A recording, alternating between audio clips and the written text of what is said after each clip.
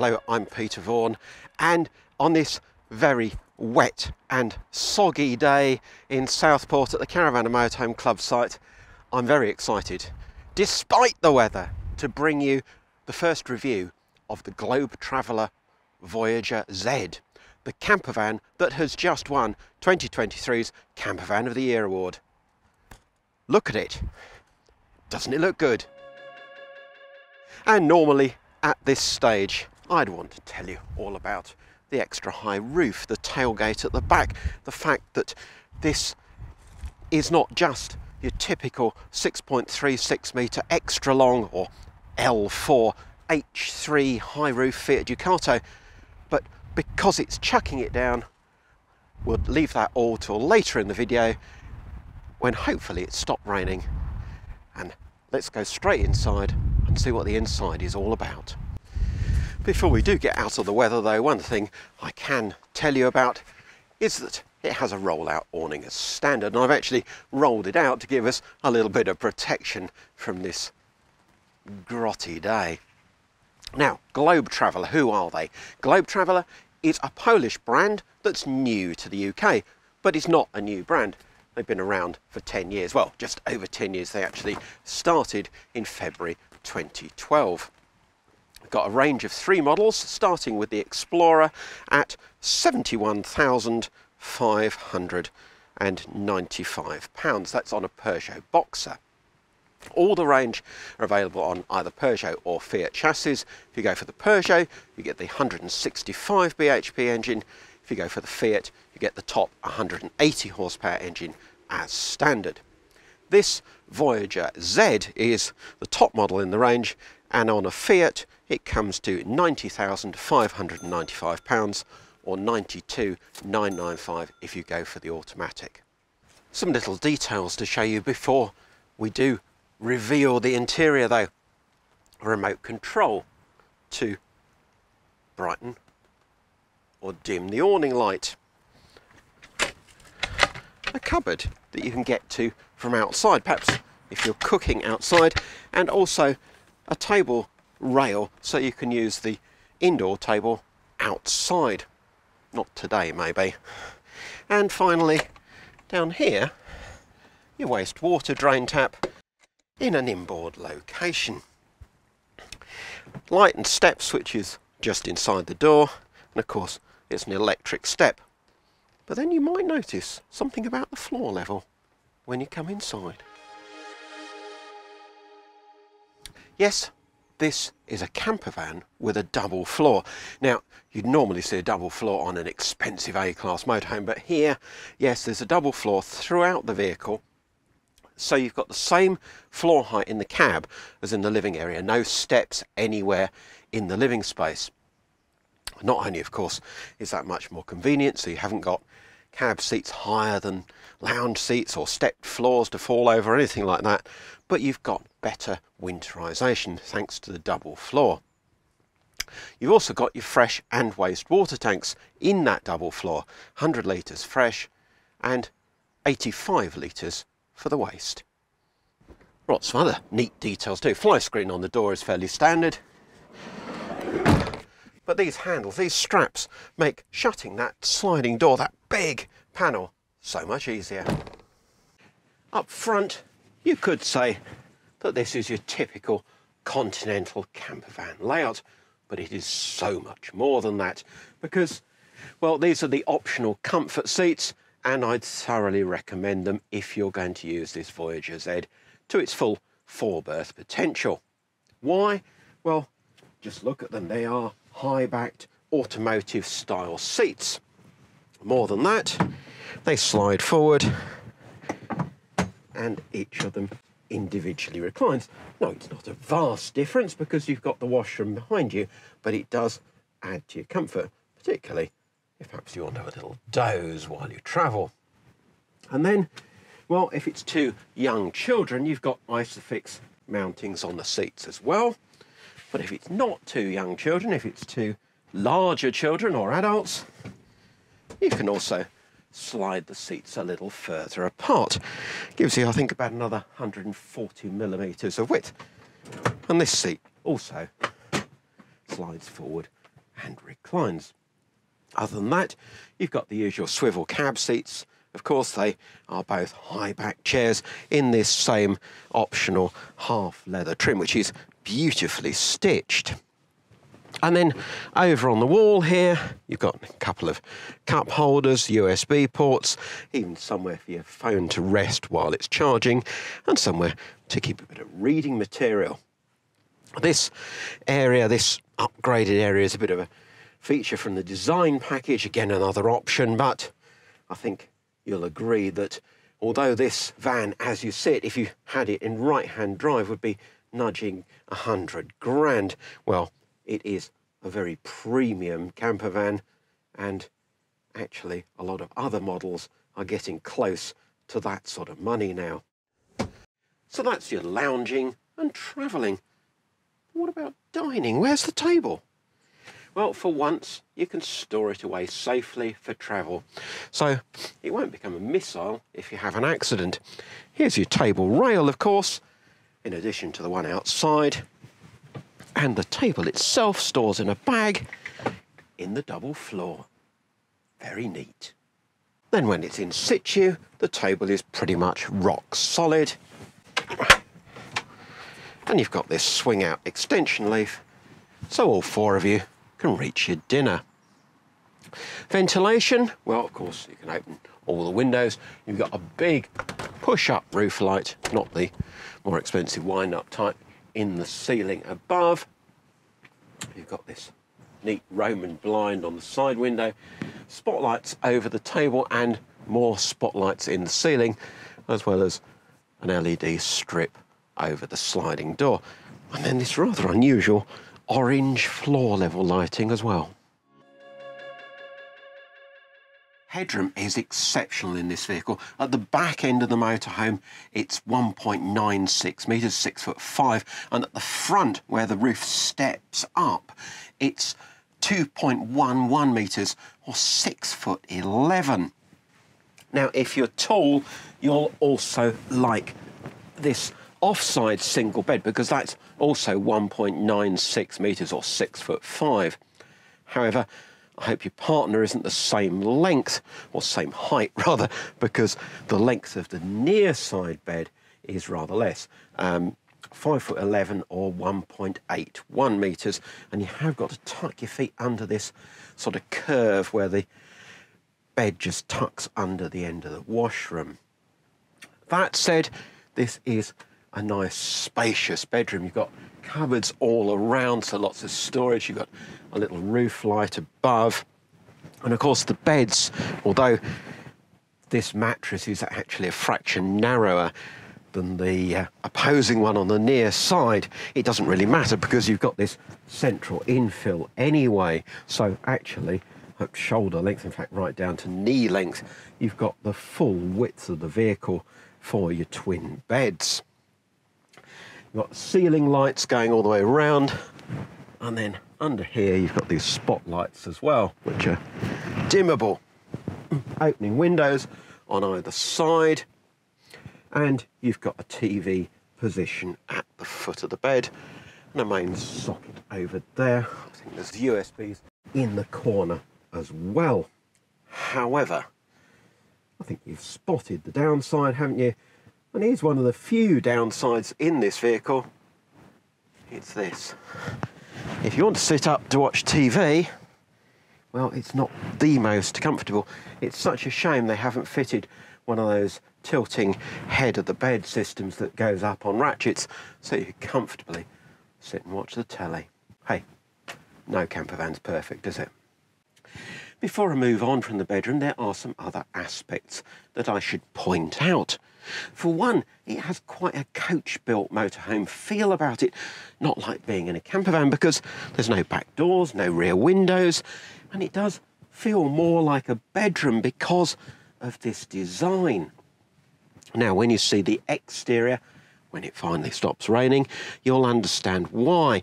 But this redesigned back panel that Globe-Traveller use on their Voyager models actually allows 12 centimetres of extra interior length without giving any extra length on the outside, and that extra length can be seen in these rear corners where normally you'd have the doors coming across at this sort of level. So the extra space, of course, is welcome.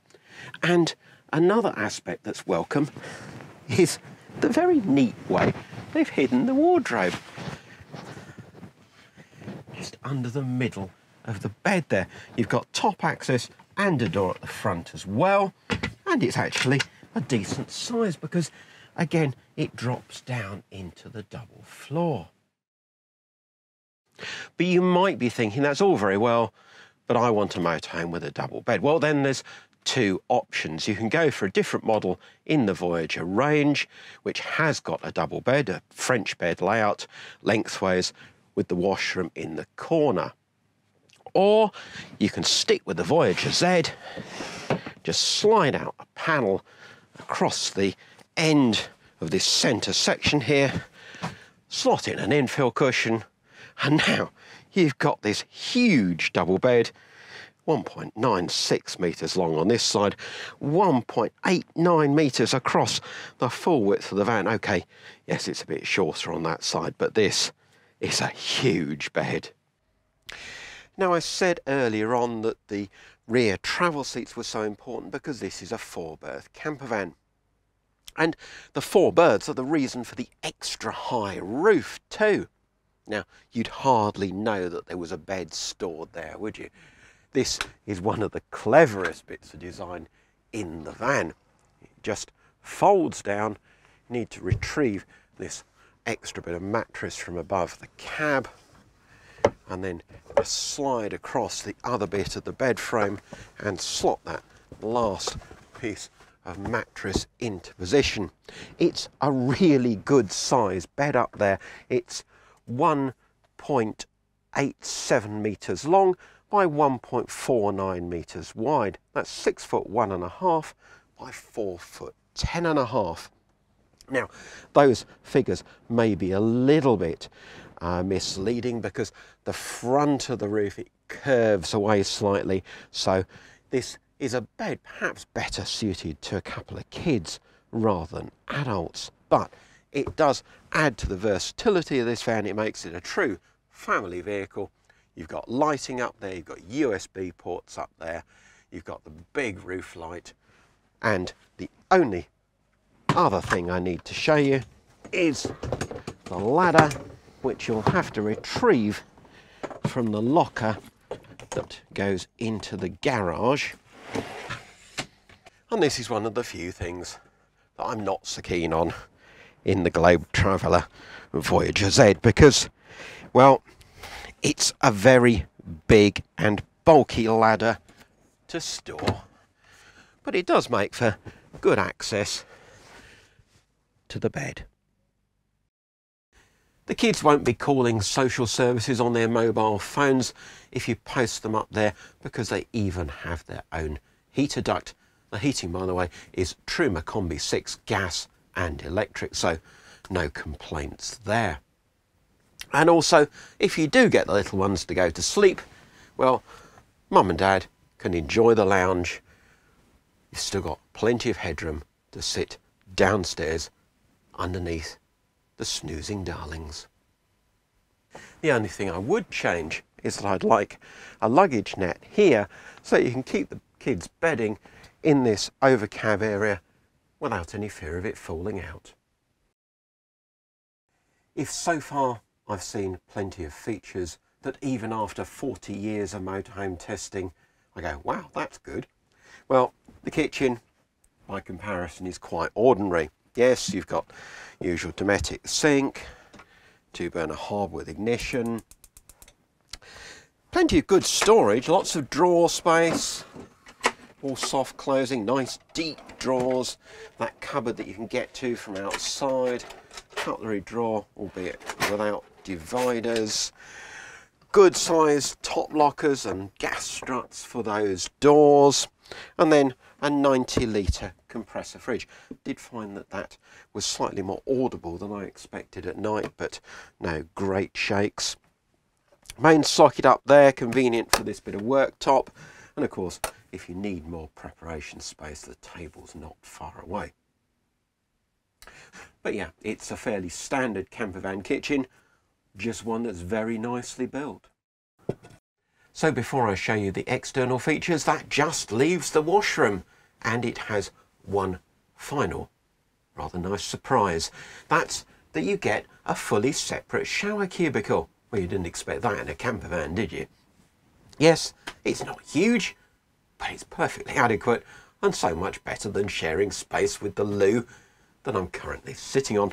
It's the usual Thetford cassette swivel bowl one. Alongside, decent wash basin, a little bit of worktop alongside, and a big mirror behind. All you could want in a van of this size.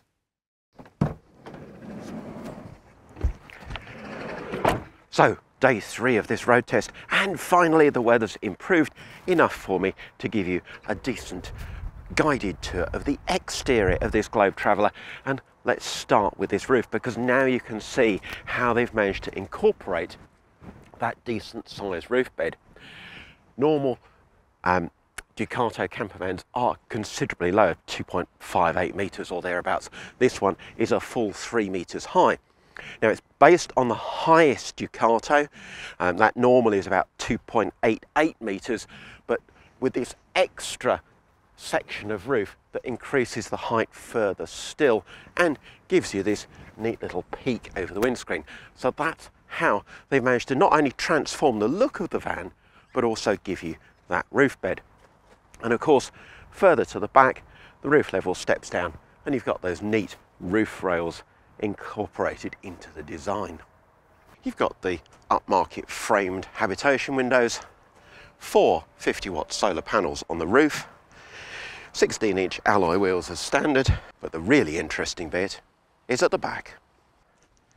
Obviously, the original Fiat doors are long gone, and Globe-Traveller have completely redesigned this back panel. Here you can see where the extra length has been gained, but the bodywork, the new bodywork, and this is a lightweight composite panel, the new bodywork doesn't stick out any further than the original Fiat Ducato bumper section, so it's still 6.36 metres long.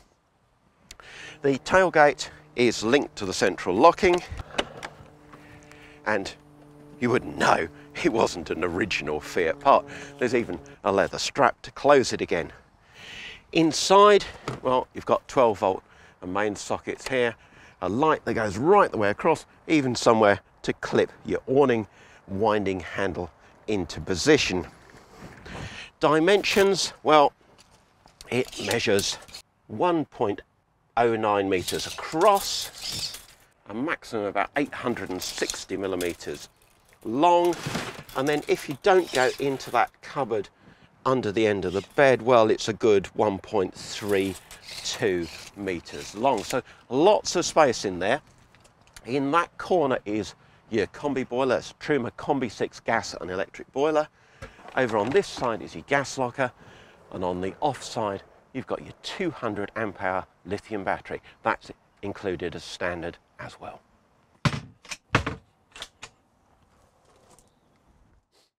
And now it's time to go for a drive, but even this isn't standard fare, because I don't start the engine with a key, I press a button, it's automatic of course, and the handbrake, well, that's a switch on the dashboard and it comes off automatically as I pull away.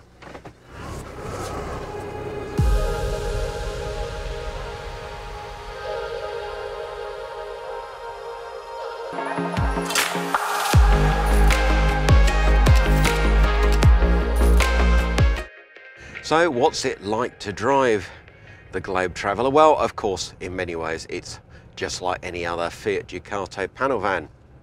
But this one has the 180 bhp engine, the power engine as Fiat calls it, as standard. That's the top spec unit and normally a very expensive option. So when you're comparing prices, do bear that in mind.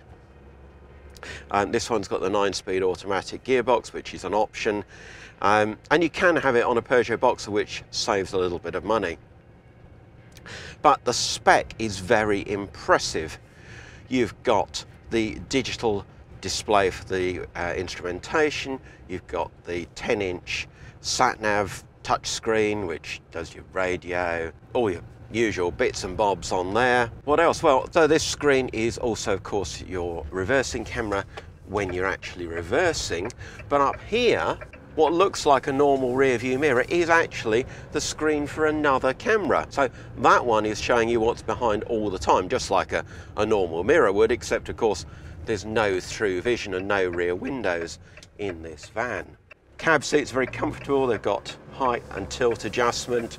They're half leather, as I showed earlier, high backed. I do just have a single armrest each though.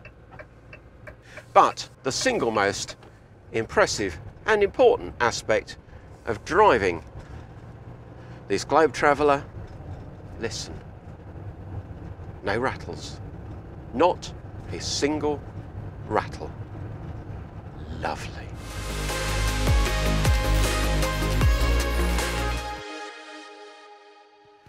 So Globe-Traveller is a name you probably don't yet know, but I think you're going to hear a lot more about this Polish brand.